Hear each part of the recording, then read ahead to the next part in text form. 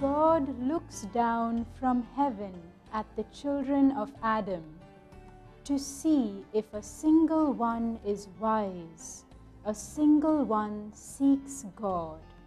Psalm 14, verse 2. Grace and peace.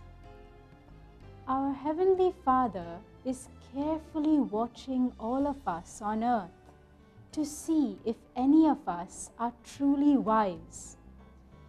Having a university degree or reading a lot of books doesn't necessarily make us wise in God's sight. The Bible teaches us that true wisdom is to seek God.